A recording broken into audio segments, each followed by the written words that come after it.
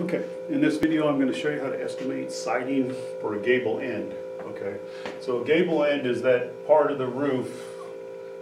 So here's my regular siding goes up here, and then I want to finish siding all the way up to the peak. So how much siding goes in this section? Okay, so what we need to figure this out is what half of that distance is. So the span is 30 feet, our total run would be half of that, so it would be 15 feet, okay? And then we need the height of it. In this case, I gave it a height of 8 feet. So we're gonna end up putting rows of siding in here, all right? So we start out with a triangle. Now you can go and figure it out for a triangle, but what works is if you take and you divide this in half, and then you take this part and you flip it over to there. Now you have a rectangle.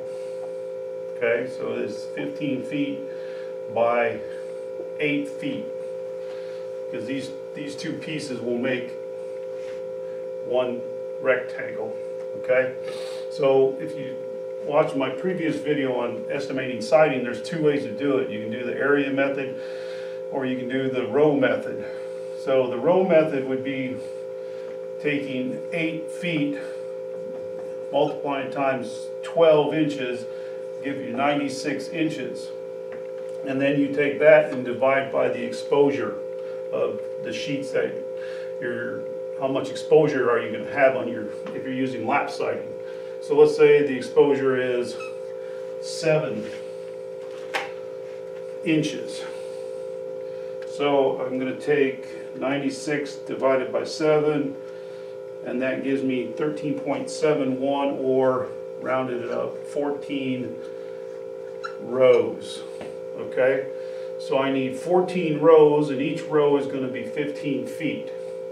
So I take 14 rows times 15 feet, 14 times 15 gives me 210 linear feet of siding that I need. Then I'm going to take 210, and if I buy like Smart Side that comes in 16-foot pieces, I'm going to take 210 divided by 16, and I would get 13.1 sheets or pieces. Okay, so if you want a little extra, you could round it up. You could round it up to say 14 pieces. So it would take 14 pieces of siding to do this gable end. Okay, so not too difficult.